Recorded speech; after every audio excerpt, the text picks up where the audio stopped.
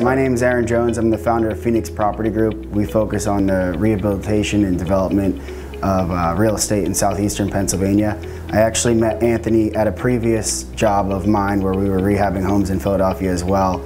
I connected with him, we hired him for a job, and then when I broke off on my own, I used him for some of my first projects because I trusted him and he did some great work for us. He's very professional, number one. A lot of the contractors that I'm working with, they're going to tell you they're going to come out for an appointment or an estimate and they don't show up. And I'm wasting an hour driving to a property, sitting there for nothing at all. If Anthony told me he was going to be somewhere, he would be there and he would give me a nice, honest estimate. From step one, getting the estimate, till it's completed, after the homeowner has moved in, if something goes wrong, his guys will go back in there and fix it. Takes a lot of stress off. I don't have to manage the project.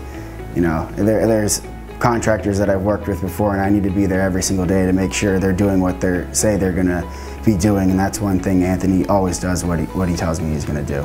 He's honest, he's fair, his pricing's fair, and his work's top notch. His finish work is the best that I've seen, and a lot of little items, they can get you to the finish line, and then those finished details that really sell the home don't turn out that great. And Anthony, that's where a lot of the detail goes into it, and his workers are very good at that.